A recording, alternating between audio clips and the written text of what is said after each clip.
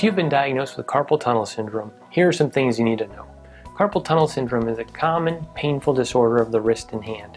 It is caused by pressure on the median nerve in your wrist. People who use their hands and wrists repeatedly in the same way, for example illustrators, carpenters, and assembly line workers, tend to develop carpal tunnel syndrome.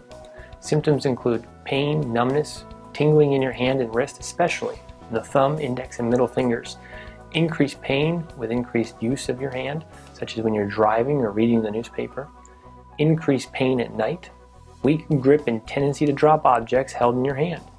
Sensitivity to cold, and even muscle deterioration, especially in the thumb. Check out these simple exercises for you to do at home.